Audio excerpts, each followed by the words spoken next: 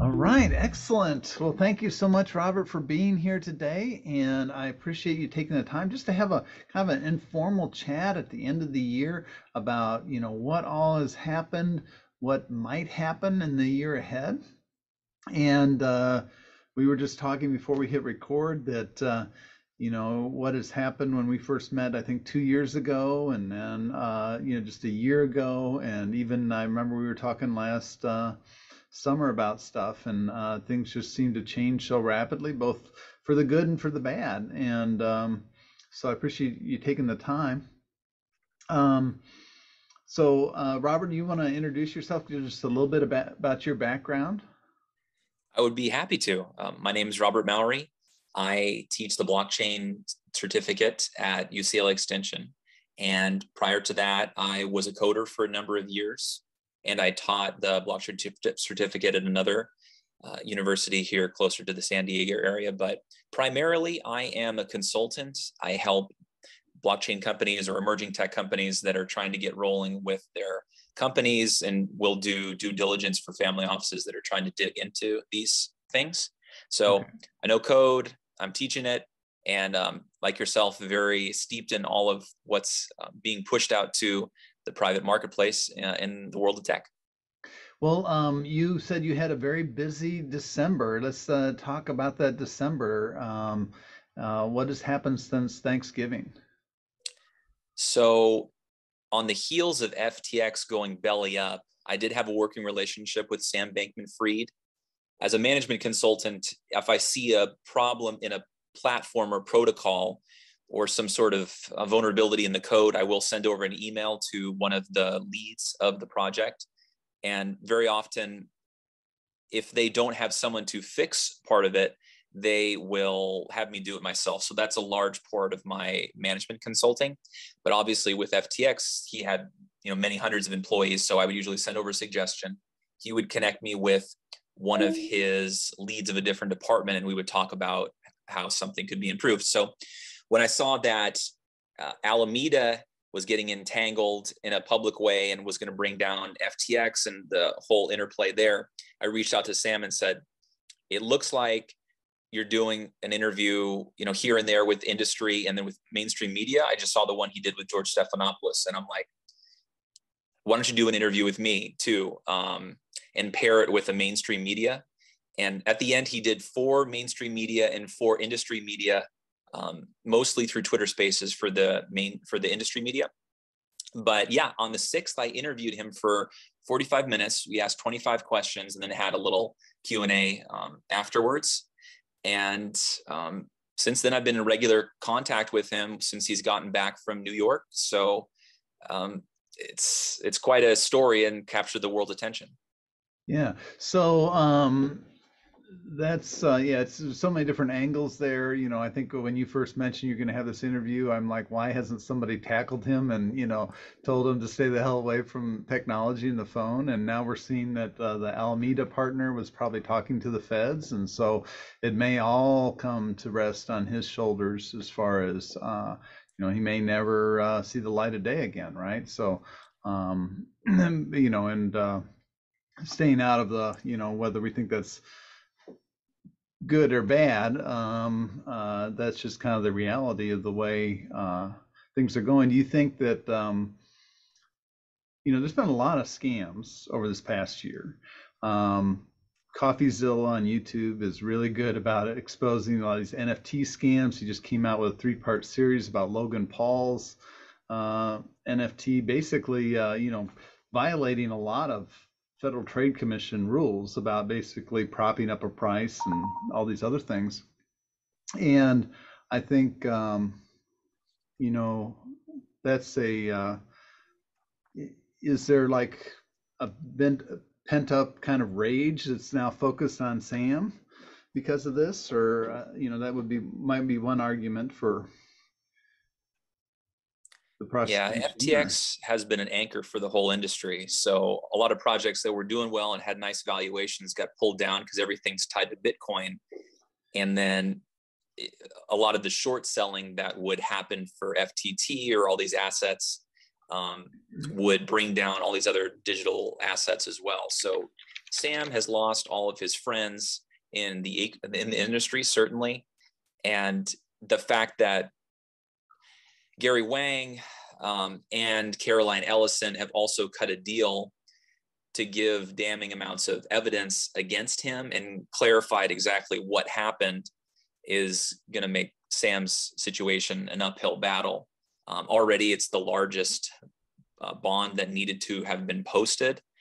And on Neil Cavuto, they asked me, do I think exactly what you say, like he'll spend the rest of his life in jail? And I'm like, I'd be very surprised if he didn't. Right. So that's another thing that I want to get into in a little bit is about the whole aspect of regulation because boy, I remember first talking about this with Andreas Antonopoulos like in 2015, and it was like my students were even raising the question like, is this regulated? How should it be regulated? Is it a bank? What is it? And of course, the U.S. government has almost conflicting views on that sometimes, it seems, depending on what agency you're talking with. A year ago, we had some senators talking about regulation, and we still see those same senators talking about regulation, but not much has really come about yet, as far as I can tell. Can you give us your perspective on will 2023 be the year that crypto gets regulated? It seems like there's a lot of fight between the CFTC and the SEC. And SEC has far more employees that would be able to dig into this, but CFTC traditionally has better equipped employees, so they're more nimble. And the way forward on this, I think, will largely be around the Fed. I know you do a lot with central bank digital currencies, and next month they're having a conference of the Philadelphia Fed out here in the San Diego area, and they're having representatives from Coinbase and Circle and Gemini, and they're all talking. But I think the government's trying to figure out what they want to do vis-a-vis the central or the actual stable coins that have some sort of connection to keep the dollar strong. But on the overall landscape, I'm more bullish on institutional because of JP Morgan's Onyx program and then Goldman doing their first OTC deal for crypto. And yeah, a lot of these retail crypto projects are so entangled on the Howey test that it seems like if the SEC drops the hammer on Ethereum being a security, then everything else is going to fall under that umbrella too. Right. So there are, as you say, like a lot of people in Congress that are for it and say that, only 5% of the top 25 cryptocurrencies are domiciled in the US, whereas for internet companies, it's like 95%. So we're pushing a lot of these businesses offshore, and there's a better way to go about it, like Gemini has done, like Coinbase has done, to handhold with regulators and build those expensive relationships and time-consuming ones. But they're like the rabbit and the hare, like they were sitting by as the tortoise while the hare of FTX just took all the attention and moved things so quickly. But now it's a survivalist bias where they're surviving, so they're doing quite well. But I think there will be clarity on this, but it won't be in the way that people like, because a lot of the DeFi that's institutional facing is on a permissioned blockchain. So they're just forking over the best of Aave and Compound and doing it under a walled garden. So from the looks of the institutional players, they're thinking that the hammer will drop and that the protections and innovations that will be happening will be facing accredited investors or qualified purchasers, and the retail traders won't be able to continue to touch it. So I'm not very hopeful. And then the DAOs in Wyoming and Hawaii have limited protection. And then when they try to KYC AML, the people that have these tokens don't want to comply and give their information be known. So that makes banking difficult. And so the clarity may happen on a statewide basis, but from the federal, it's not looking good. So that's the other thing, is that we've gotten in the last 7 years to this distributed type of people-based money, right? So coming from the people, very fitting with a school of thought called Austrian economics, right? So that the people, the populace, should determine the money, not some federal government. Distributed, everybody's going to have a little, miner in their basement and be part of this network, to a highly concentrated, at least with a lot of coins, a highly concentrated system that is seen more as a speculative asset than any sort of currency. The Is there a return to current cryptocurrency being currency, or have we actually gone so far that we're not even considering that that's an application anymore? I think I've seen a lot of adoption of Circle's product USDC on Polygon, which can be transmitted for relatively nothing. And also, you have in emerging worlds the Lightning Network that's being utilized, and some platforms for merchants, they'll take a short position so that over a month they may say, whatever you get, will market to this price, whether or not Bitcoin goes to 20,000, 2,000, wherever, up or down. So I think that its utility will be more on the back end. And I do think that it's, especially from the students that I see that are really attuned to it, the learning curve and the expectation of having everyone fire up a Web3 wallet or know their private keys, like that's a level of expectation that I think is unreasonable for the mass adoption people are expecting. It'd have to be much more like Square, being able to scan a QR code and have the Lightning transmission happen from there. But to your question about it being a functional currency, there's some attempts, and it just comes down to the backing. Like I like MakerDAO using real world assets or real estate to back these things, because that's ultimately what's backing the assets of a bank, like the Right. mortgages themselves. So that to the degree that they can mirror that and then have some sort of backing that's not requiring some algorithmic peg or something artificial, Right. then I think that has utility. But you don't want to step on any toes of the government that likes to keep demand for dollars high. Right. So I think that's an interesting observation as far as um, the backing, especially of these stable coins, because we saw the failure of an algorithmic stable coin that was a brilliant idea until it wasn't, and basically, as far as I remember, kind of went to zero. And I think, we have stress tests, right, for banks and institutions. Could you suffer if this happened? So you could almost see the same sort of thing going for a stable coin. Can you stress test this and show that you actually have the assets to back it up? There's a question came in from Pablo, and he was wanting to talk a little bit about the implications of Ethereum being considered a security for staking and for apps running on it. And that's the other thing that was kind of big news this past year, is Ethereum successfully went from a proof of work to a proof of stake. And once again, perhaps centralizing that currency, right? Because you're going to stake it somewhere. Can you talk a little bit about that? I think staking is an interesting idea because you have people that are invested in the project, so they're disincentivized to make bad decisions. And I mean, just for people that are listening, like proof of work are using a miner or a computer to look and try to secure the network by solving a mathematical problem. Proof of stake is where you have a proportional share of the project's tokens or cryptocurrency, and then staking that, or pointing the tokens in a particular direction, or securing them to a smart contract will give you power to have a vote on a proposal. And I think that the Ethereum situation makes more sense because there are a lot of trusted actors that are leading this, with Joe Lubin and Vitalik Buterin and all the guys from the Ethereum Foundation.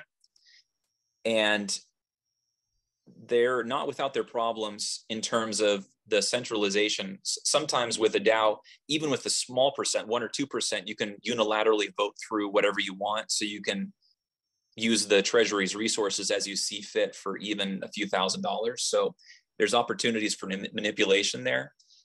And then with Ethereum itself, when you're staking these tokens as it stands now, there's no exact timetable for when you can unstake them. So a lot of people on Twitter are saying that it's a de facto burn for the Ethereum that you're putting on there. And that centralization of decision-making power in terms of when these tokens can be actively taken off the network is problematic, because that's a platform that's worth many billions of dollars, that the decision making over when you can unstake it could have a big market effect. So that's some insider information that could be massaged to the benefit of various players that have a significant stake in the industry, like Consensus, which is owned by Joe Lubin and things. So all of the dynamics there amount to a lot of the same centralization as you may see on a governmental level. So I think you also make a good point about even the utilization of it. Like if you have a DApp that's using Ethereum, even if the DApp is reselling VPN services or cloud computing services, like completely vanilla technology products, if you've woven it into the Ethereum network, you could potentially have some problems there. So to the extent that these platforms can avoid any sort of overlap before this answer is being figured out stateside, it looks like people are. But around the world, there's no other game in town. There's no regulatory body that's looking over this, because they don't have a financial structure system as in places we take for granted here in the States, so they don't worry about that. But around town here, they definitely do. Right. Well, it would be basically, it would be considered very much in the same way that just the crypto is right now. It's considered a property, so you pay long-term and short-term capital gains.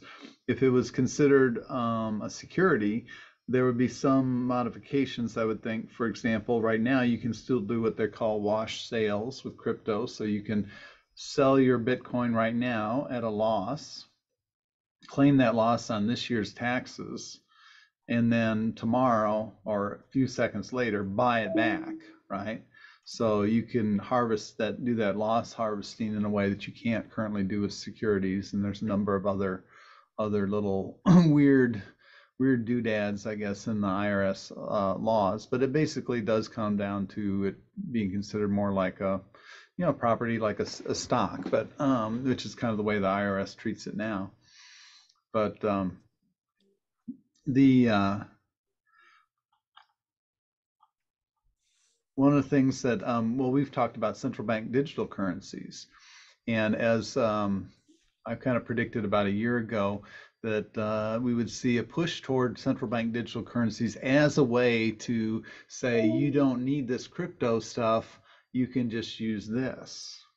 But it's been interesting to see how this has kind of played out, because one of the big arguments for crypto is to help the unbanked, right? So we're going to help people get into a financial system without the KYC hurdles, the know your customer hurdles, and those are not hurdles that are always obstacles because you are doing something illegal or something. It's because, I just got here from Afghanistan. I have about 5 to 6 Afghani students that it's pretty remarkable how well they're doing, considering they just got here like 7 months ago.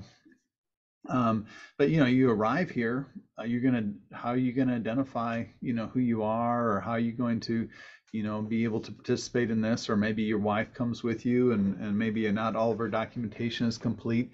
So this idea of helping the unbanked, but now and it has been promoted kind of that way. So Nigeria has released a central bank digital currency, but they are having they thought this will be great because look at all these people using crypto. There's a natural market. Well, hardly anybody wants to use the Nigerian central bank digital currency. So I'm becoming more skeptical that we even really need this, because I think it's going to have a lot of the same barriers. And I just don't understand why we would want to give that much control over to the government. And maybe I have a little bit of a libertarian streak in me in that regard. But what are your thoughts on these central bank digital currencies?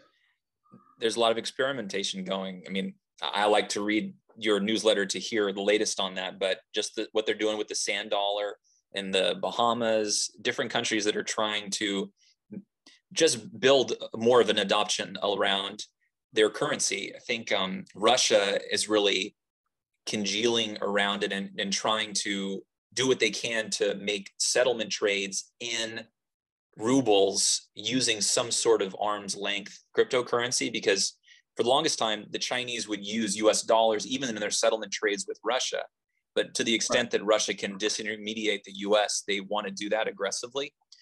But yeah, when I look around the world, the ones that have done well um, have some sort of link to the dollar or some sort of stability metric to them.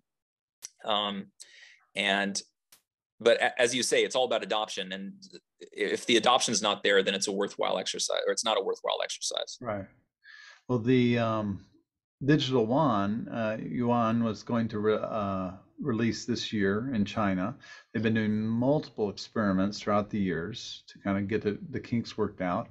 Um, must to the, I guess, alarm of many Western leaders, they actually encouraged people that came to Beijing for the Olympics to use their digital currency.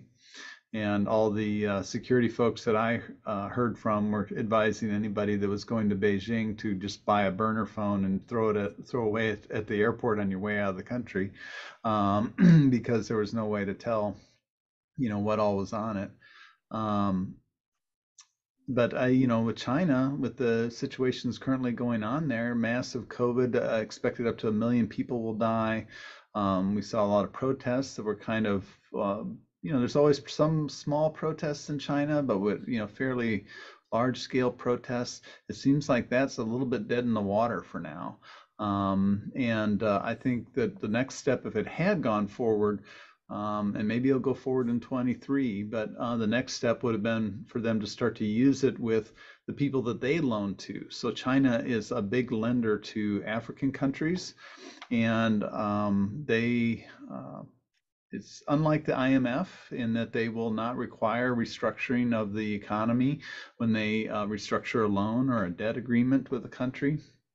But I can see them saying, oh, well, you have to use our crypto or our central bank digital currency in order to, settle these trades now.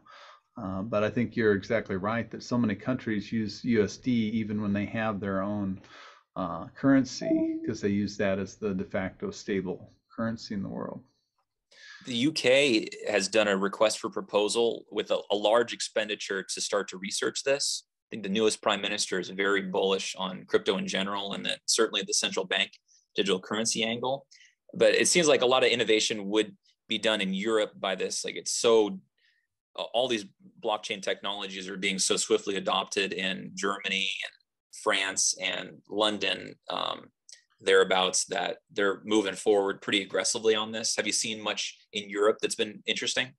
It's once again, there's a lot of research being poured into this. I think their Visa is doing a lot of work both in the U.S. as well as in Europe on trying to be that payment service provider that's kind of in the middle, that kind of holds the wallet. And so you might, have a currency that's almost well, like we do today with your Visa. When you charge something in a Visa, it's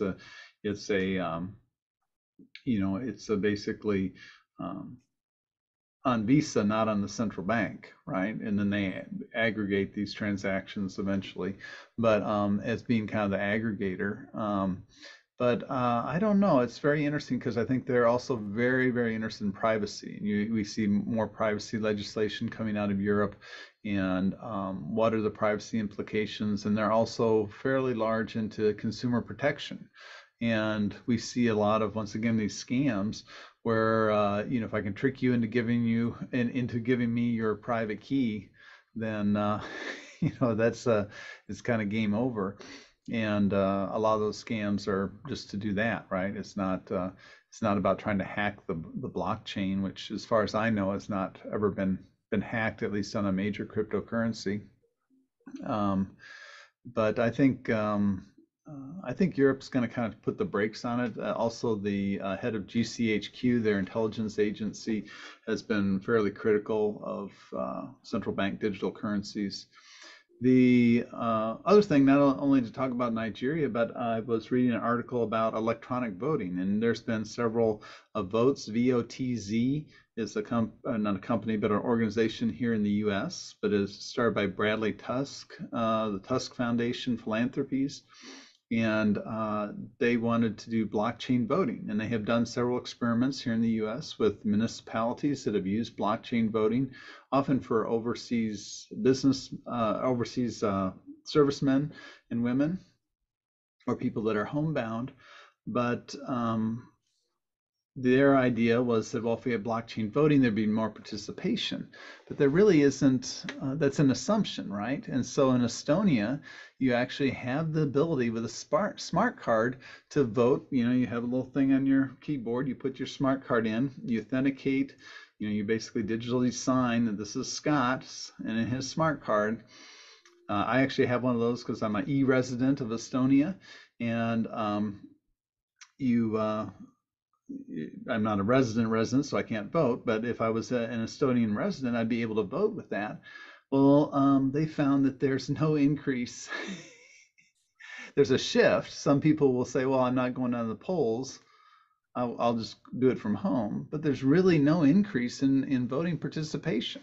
So sometimes I wonder, you know, when we talk about these central bank digital currencies, once again, going out to this idea of helping the unbanked, um, are they really going to in any way help this, or is it just going to make it more convenient for folks like you and I, who are already, you know, established in the banking system? With the Estonia thing, Caltech has a center that looks specifically at trying to help with voter fraud, and they watched the Estonia case very closely, and they were very hopeful when the first rollout happened that it would lead to a lot more adoption.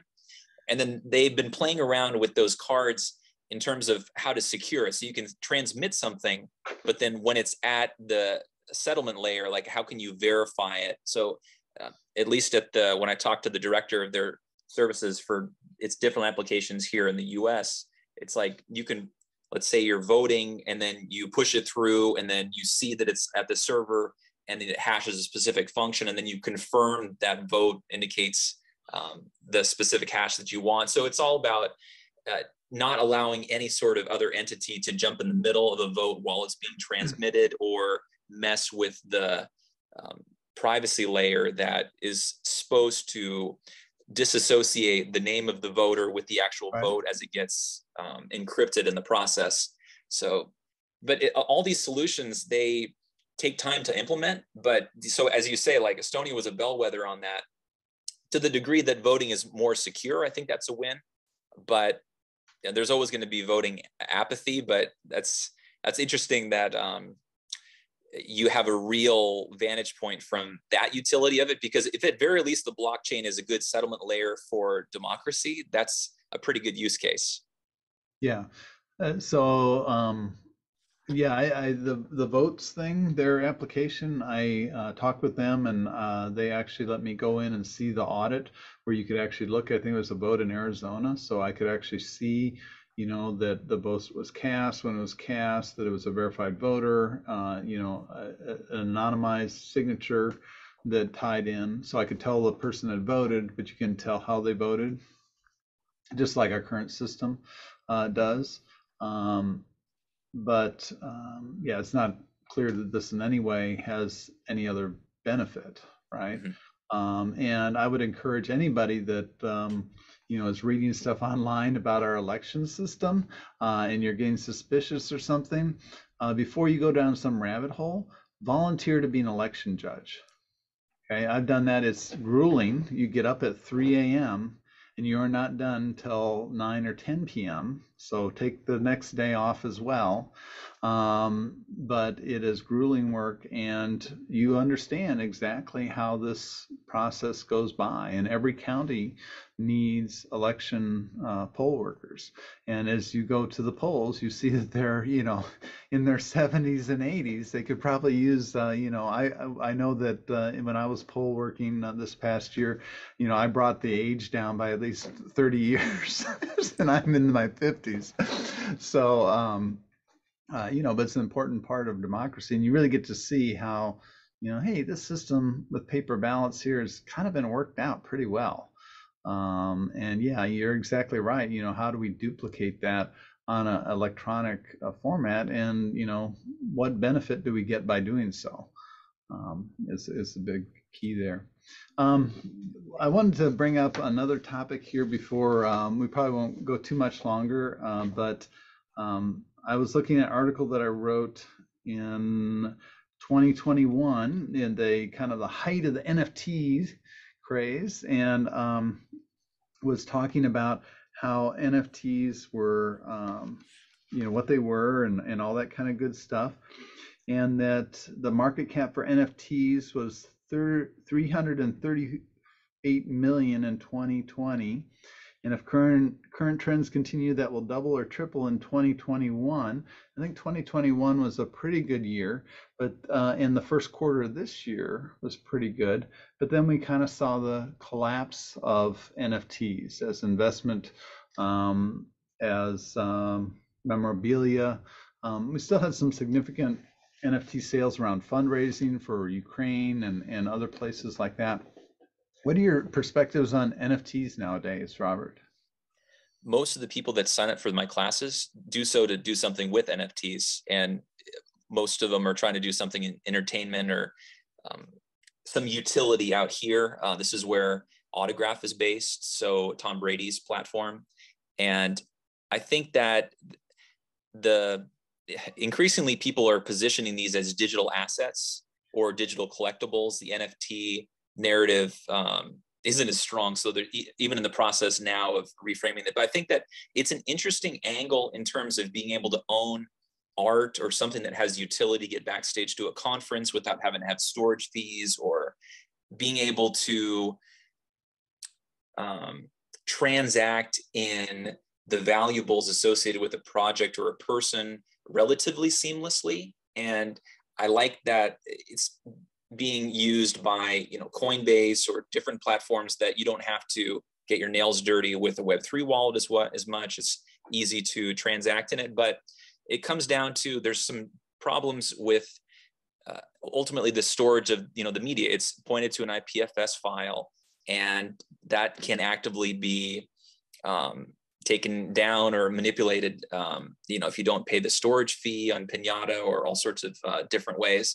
And I think that there's people that are doing it the right way and the wrong way. And then when it comes to the volume numbers you're talking about, that's very easy to manipulate. And even if you do have a bunch of wallets that are just trading among themselves to create that volume, even if it's squeaky clean, you'll also see that people will buy and sell just a particular NFT. So you may buy an NFT thinking that, I'm going to buy it at 0.1 Ethereum and now the floor is 0.5, but they may be buying just a particular one. So, and then there's all sorts of these meta characteristics that make some rarer than others, but there's an interesting play when it comes to provenance. So if it's owned by Mark Cuban, then it may have more value when it does go to Sotheby's or Christie's for their digital asset sale.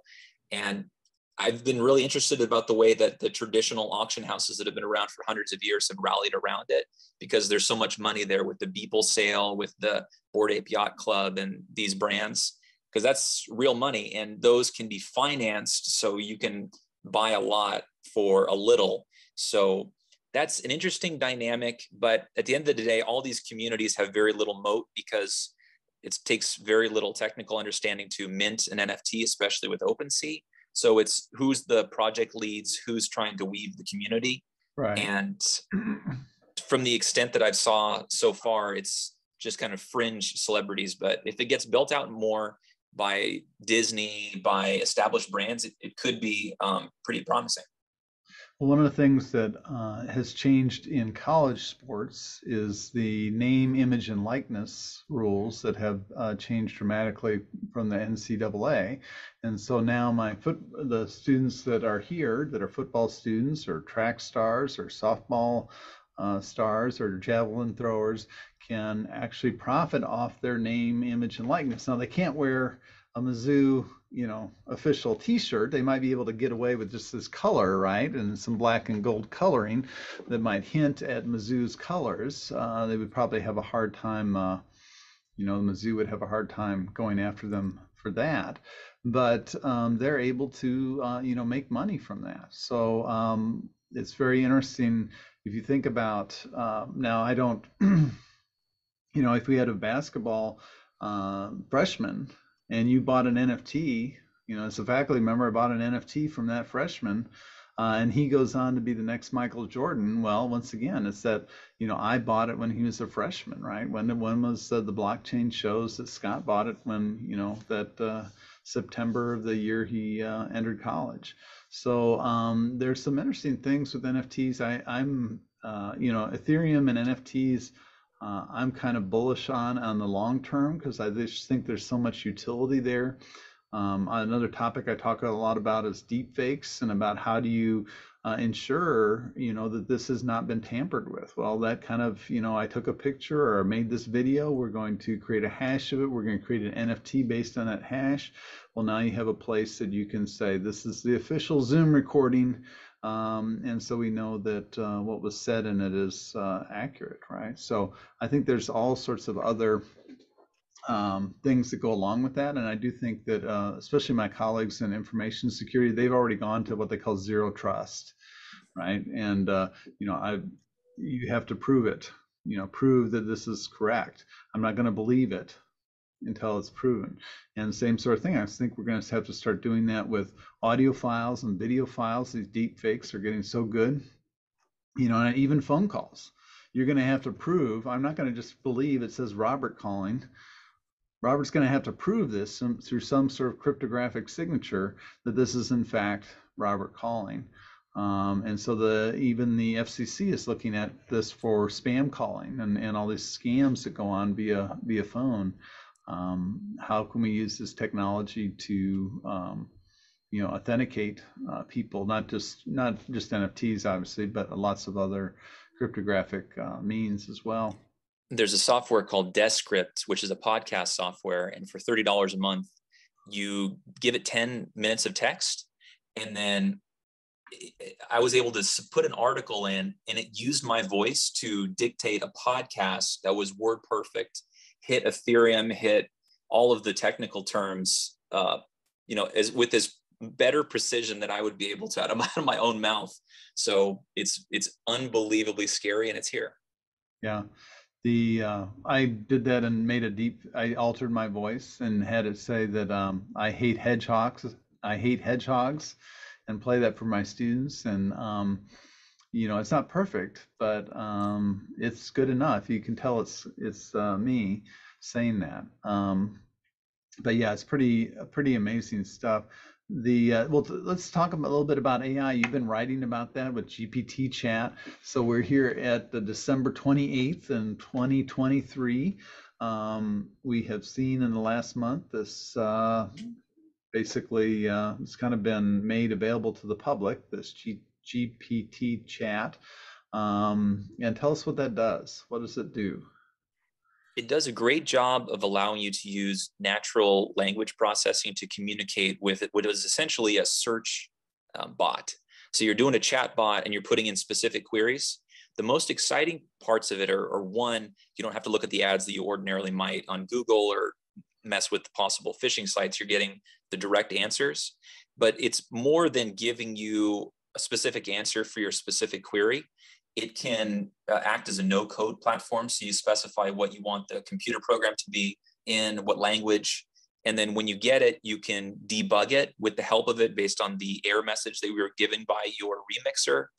Now you probably saw they rolled out the 3D rendering based on specifications. And the composition, being able to do a poem or a long form written article around a set of parameters is really compelling. Because you said it 100%, like when we talked on the interview, when I interviewed you 2 years ago, the compositions was largely garbage for these types of applications. So the investment, I think Microsoft gave OpenAI $1 billion, and they're really doubling down on making these engines really good, and they're getting better by the day. So the narrative from a lot of the VCs out here is that you can take down composition time. Editing can be more aggressively done, even more than like Grammarly, like really honing in on what a beta reader might introduce. And then you can focus more on what you're trying to say rather than how you're trying to say it. And the applicability of it learning over time too, based on commands, is interesting because it won't have to, get smarter over time. And then also acts as a computer language. So you can create folders based on queries. And so it's roundly a very impressive platform. And there's little surprise that they got 1 billion users in 5 days. And then there's 3 levels of the engine in terms of sophistication, but all are inexpensive. You can do hundreds of queries for less than $1 total. But Right. as that starts to get ramped up, I think first people that signed up, they got like $15 or $13 in terms of cash to use. But the application of that is quite good. And if they can save people hours a day towards what they're trying to do, that's some pretty Right. deep utility. So, I mean, you're the AI professor, and I'm just roundly fascinated by it. But did it just kind of come out of nowhere, or do you see similar entrants to the space that were Well, moving forward I have noticeably? a PhD student that I'm working with on his committee, and he's in Romance languages. And he's from Colombia, South America, and he studies. I should know the name of the author, but he studies this author that is kind of uh, almost like a Harry Potter, magical fantasy type of stuff where, you might be walking along doing your own thing and then some sort of magic happens. So I don't really understand it. And I don't, read enough Spanish to know, but he's used that to input this kind of genre and had it write new pieces. And so, he's probably spent $20 or something. It's just amazing when you think about compute cycles, how cheap it is. But he's been doing that for his research. So I knew this was possible if you had the time to train it. But took me by surprise at here's something that's been trained on the internet and can do all this. And I provide you an example on one of your posts, your newsletter. I'll post those down on the YouTube recording. Um, because you wrote about this recently, that I have a reflection paper that I often assign to my large classes, and it's just like a page. We grade it pass, fail, because we don't have time to mark up, 400 different papers, and we just kind of look at it. Okay, this person read it. They watched a documentary, or they read this text and they understand it. Move on to the next one. Well, I just put in a couple prompts into GPT chat, and it came back with a passable paper. And I'm actually going to do this as an experiment the first week of class, is I'm going to have all 400 students make a paper using a prompt, and we're going to see if we can train an AI to detect patterns there. But you're right about writing programs. I asked it to create a program to calculate the position of Mars. And it said, well, I can't really do that, but here's all the steps you would need to do that. And so it at least gives you like, oh, okay, well, now I know what I need to do, right? And that's the other thing you're talking about, just automation. I've got a lot of things that are kind of what sometimes referred to as duct tape work, right? So one information system doesn't talk with another. So I got to go copy from this thing and paste it over here in the university's information system. And there's nobody that's incentivized to tie these two things together, because these people manage this system and these people manage this system. And I'm the poor bastard that has to tie it all together with 20 minutes of my time.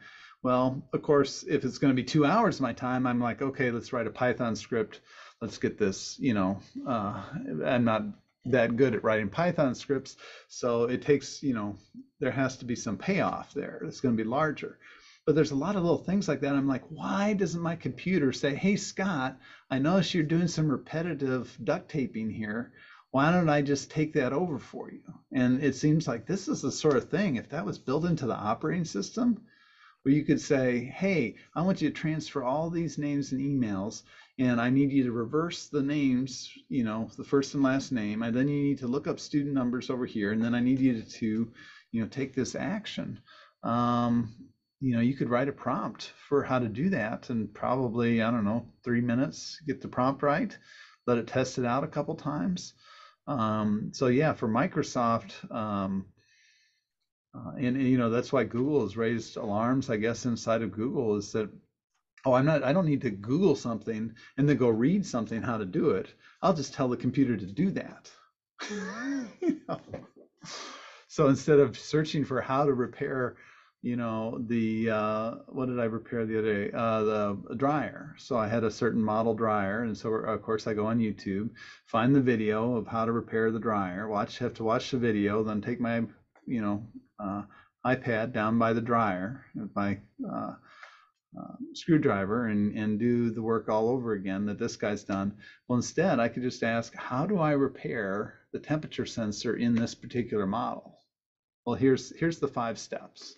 Go get started. So yeah, it really took me by surprise. And um, the problem, I think I mentioned to you that there's an article this morning that a professor, it was in New York Post, so not exactly mainstream, kind of tabloidish uh, paper, but he was talking about how he failed a student because they used GPT chat to write their paper. And this is apparently a small class where he got to know the student and said, okay, this doesn't seem right, and confronted the student. And the student said, yeah, he'd used this tool.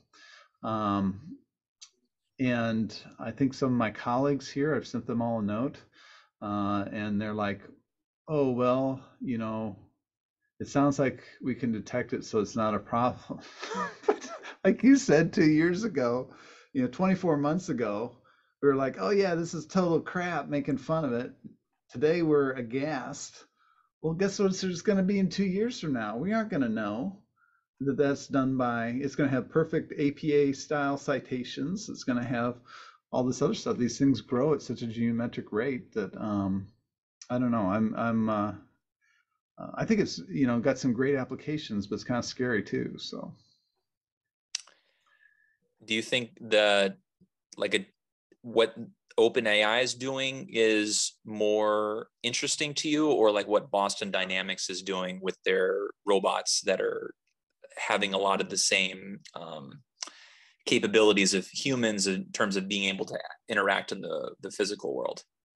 well, we actually have, I think, 4 or 5 of those robots here on campus now. Not, they're not all on campus. It's in a project with Ameren Electric because they have a nuclear power plant nearby and want to see about using those for security and for going into places that you don't want to stay a long time if you're a human.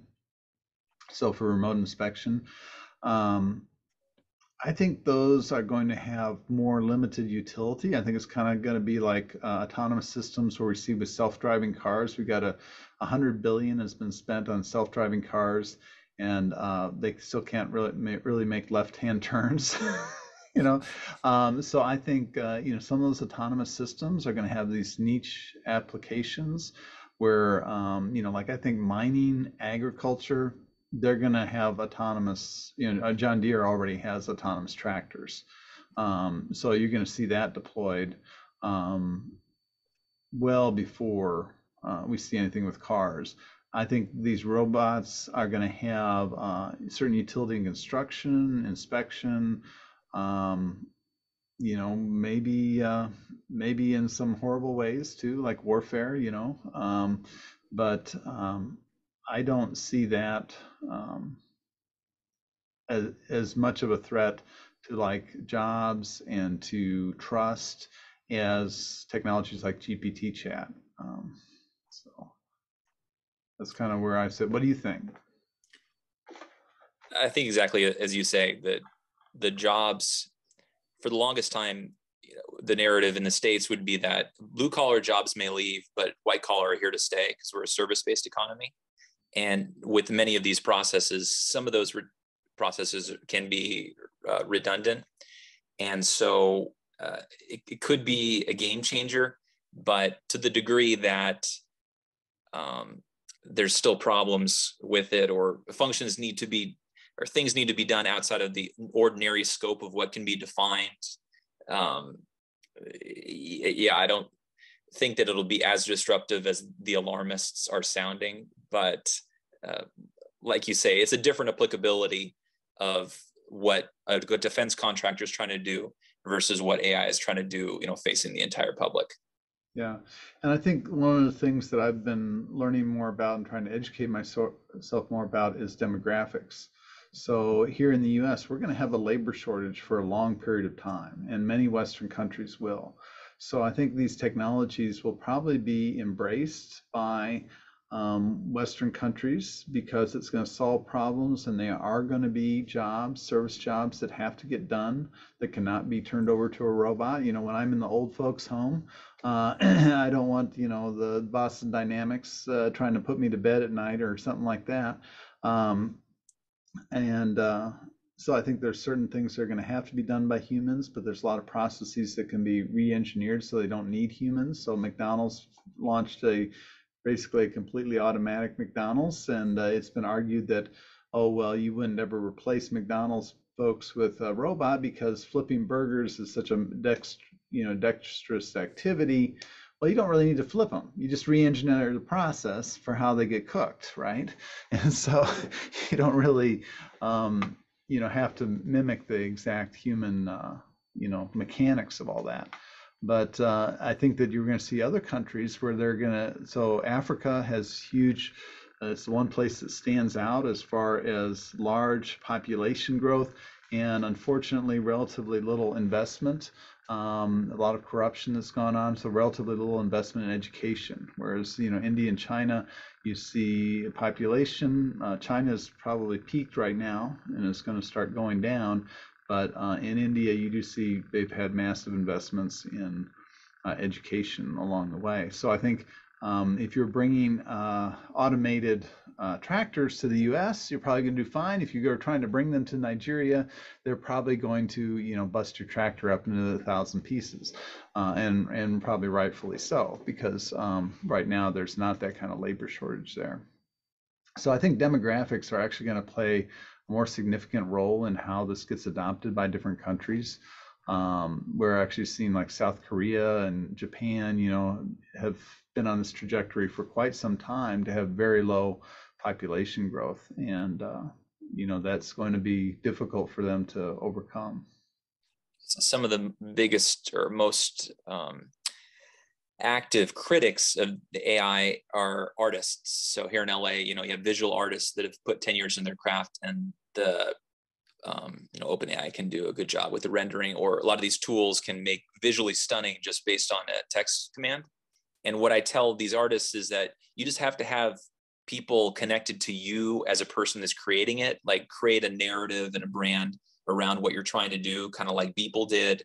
So like, Mike Winkleman talking about his journey of doing one a day, and then his leanings towards different types of government, and like people, you can get more visually arresting images elsewhere, but people are invested in him as the creator of that. So right. To the degree that like their skill set has been negated by that, it's it's not necessarily kind of so, right? It's just a different dynamic that's creating a visual medium based on specific parameters. Well, any big predictions for 23? I think next year we'll see a continued push with DAOs being used as a governance tool on chain. I think there's a possibility that retail adoption will continue to grow in the countries that don't have the formal built-out financial systems, but perhaps stateside, like a year of not much upward movement in terms of cryptocurrency prices, just because of the interest rates being high and a lot of these cryptos being traded alongside growth stocks. So it could be that we end this next December and Bitcoin's still under 20,000. But I do see the continued uptick on institutional DeFi led by JP Morgan. Jamie Dimon famously flipped on Bitcoin from the beginning, and now he's one of the biggest trumpeters of a lot of these technologies, under his permissioned blockchain and, walled garden approach. But that I think will be big. And I think that there's a real possibility that SEC drops the hammer on the permissibility of anything that mirrors a security. So that would allow for more difficult security token conversations, or even any sort of stateside cryptocurrency angles. But I think the centralization for or away from dApps or individual players towards Coinbase and Gemini and people that have checked all the boxes from the regulatory perspective will benefit them. And I also think about the bridge out to the Web3 world. You could see MetaMask and the Trust wallet with Binance, or Coinbase's wallet. Like, people will be so distrustful of the phishing attacks and all of the vulnerabilities that are out in the wild that they won't access any sort of dApps or applications outside of a wallet. So security will continue to be an issue with the upgrades on bridges and porting from chain to chain, and then upgrades. So like the upgrades have always been a problem. And I'm also looking to see with the enforcement, you probably saw with Mango that they're arresting one of the people that did a trade on their protocol, and he was being arrested in the same way that the person that's the founder of Tornado was being sought by law enforcement, because they saw that significant amounts of North Korean traffic was being over there, and various assets were being mixed that were being hacked. So continued clamp down on the retail front, continued adoption on the institutional front, and centralization among the powers, and hopefully that'll get Coinbase back to profitability. Right. Yeah, I am. I think I would predict. I agree with a lot of what you're saying. I think regulation on stablecoin and exchanges will be the first action. I think exchanges first, just because of FTX, the fallout from all that. And I think that is going to lead to some good things. It's kind of interesting. I lived through the 80s, the PC revolution, and then the internet, and people always compare this to, oh, well, it's complicated now. That was, like the internet was in the 90s. I'm like, well, I think we need to go back a decade because it's really more like it was in the late 80s, where I built my first modem. So in 85, I built a modem because I wanted to be able to do stuff, cobbled it together, and then made the long distance charges, to actually call another computer. So I think it's just a lot of these things, especially NFTs, Ethereum. I just think it's going to be a long winter, and it's going to be another 5 years. But I think, there's some really smart people working on this stuff. They're going to have some neat applications. I think that, like I said, I'm bullish on the long run, but I probably think the long run is, 5 years out from now. I hope that the Ukrainian conflict comes to an end, hopefully by the first, hopefully by summer. It's going to be a long, muddy, wet winter in Ukraine, and that's going to slow everything down. But maybe Putin will fall down the stairs like his or fall out a window like his oligarchs seem to be doing on a daily basis, and that will have bolster the economy, and I think lift everybody's mood across all sectors. So that's hopefully by May, if we see the end of that conflict, we'll see kind of renewed optimism. I am still a little bit worried about how much venture capital money is out there, because it still seems just too frothy. Some of the things that I see getting funded, and not necessarily in crypto or anything. It seems like there's just still some people have just a little bit too much money or something. And some of these ideas that are probably not worthwhile are getting funded. But well, thank you so much, Robert, for joining me today. And Pablo, thanks for joining live and for your question. And I'll stop the recording here, and we'll put all the contact information below on the YouTube channel. And thank you so much.